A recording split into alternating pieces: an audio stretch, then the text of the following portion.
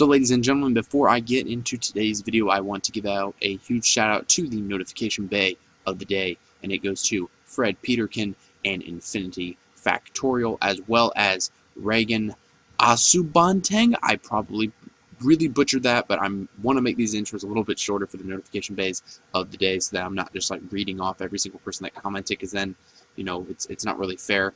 So I want to give it to the people that were here first commenting. So it goes to Fred Peterkin, Infinity Factorial, and Reagan Asubanteng, if I'm pronouncing that correctly, and if I'm not, I apologize. These are your notification bays of the day. You know the usual thing that I like to say. If you want to be the notification bay, or bro if you prefer, of the day, all you have to do is hit that ding dong notification bell on my channel so that you will be notified whenever I upload a brand new video, and also be sure to smash that like button on this video and be sure to subscribe for future content, and that way you too can be a notification bay of the day, and together we can hit 1,000 subscribers. Without any further ado, let's get into today's video.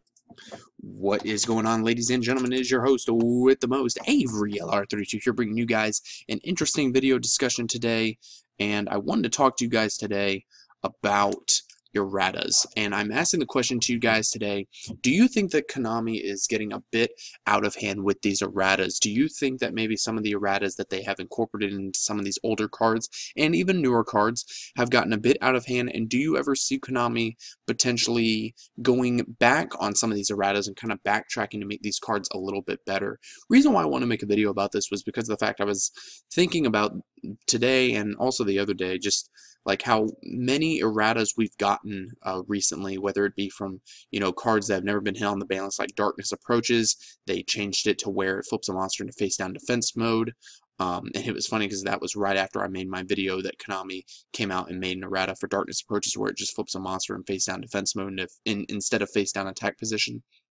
So that was interesting. And then, of course, we saw Konami give an errata to Chaos Emperor Dragon, which has not yet hit here in the TCG at the time of me making this video, but yet it's still a good card. But yet that hasn't been the case for every single time that Konami has made an errata.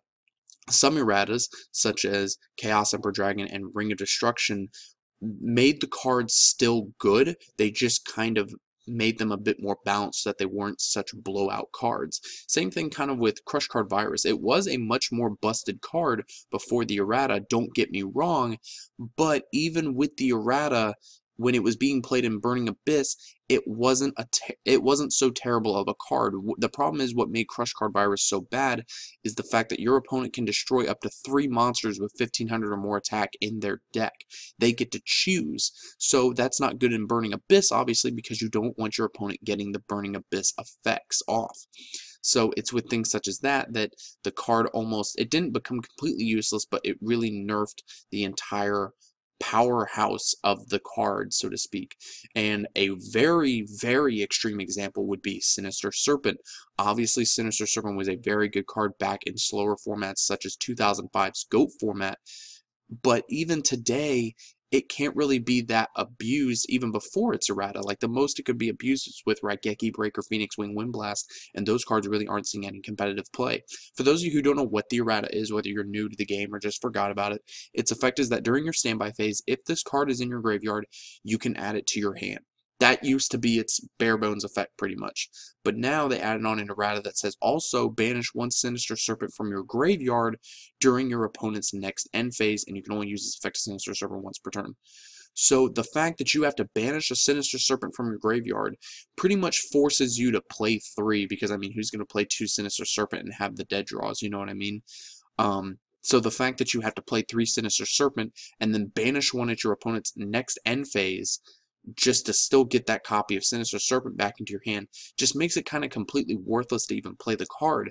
And if you completely take the errata out of the equation to where you don't have to banish a copy of Sinister Serpent, the card could be a 3 and still not be broken. And I don't see how it could possibly be broken in Link format. I mean, okay, you summon Sinister Serpent, send it to the graveyard to make a Link 1 Link monster, okay, and then you get it back to your hand in the end phase. What's the big deal with that? It's a self-replacing card. It's not busted at all in the slightest. Reason why it was busted back in the day was because of the fact that you constantly had monster recursion, so you could constantly use Sinister Serpent for tributes for like Air Knight Parshath or Jinzo or a Monarch or whatever the case may be, and then you would get it back into your hand at the end of the turn. It was basically a slower, much slower version of Treeborn Frog, and when Treeborn Frog came around, it just made it a lot more busted. Like, there's literally no reason for you to play Sinister Serpent at all. You might as well just play Treeborn Frog. Like, Sinister Serpent was power creep by Treeborn Frog, let's be honest here. And I could bring up plenty of more other examples. Even cards that are banned might even get this treatment, like Snatch Steal. Snatch Steal, if you guys remember, came back in the Necros format and was obviously still a busted card, so they banned it again. They could easily, you know, nerf this card into oblivion and make it completely useless. They could do the same thing with Change of Heart, or even, you know, Monster Reborn, if I could find it here. You know, that they can make it something just a completely useless card like Sinister Serpent, or they can make it more balanced like Ring of Destructions that you're not ending up with ties, or kind of make it semi-decent to almost useless in the case of Crush Card Virus. And I want to ask this question again to you guys.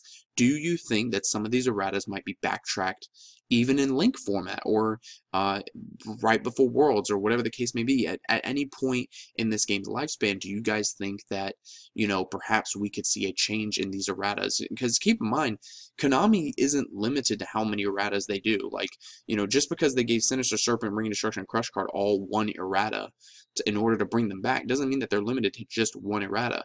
I mean, for God's sakes, look at what was it? I think Convulsion of Nature had like a bunch of different erratas. Like, it had like 6 or 7.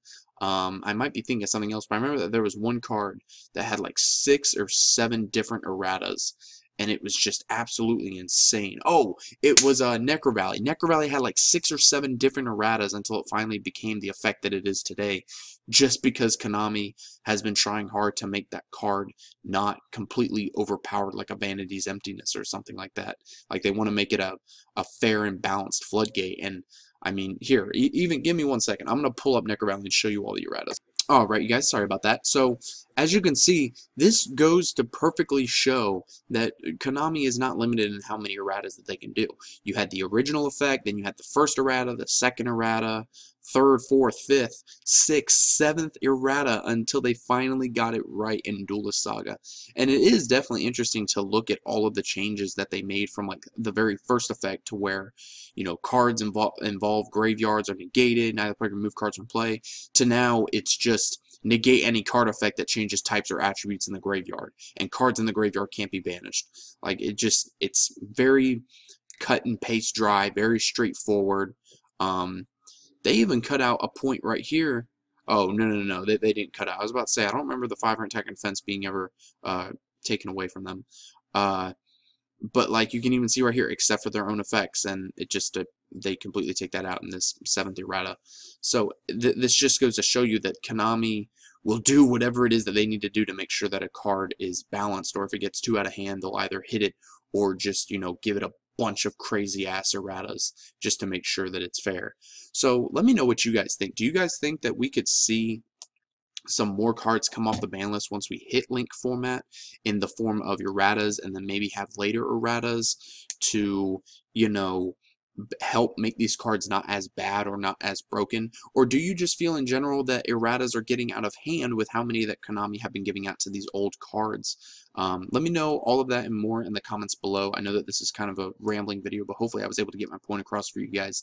I would love to see y'all's response in the comments, because I don't think a lot of people really talked about this, and I would love to see some video responses as well.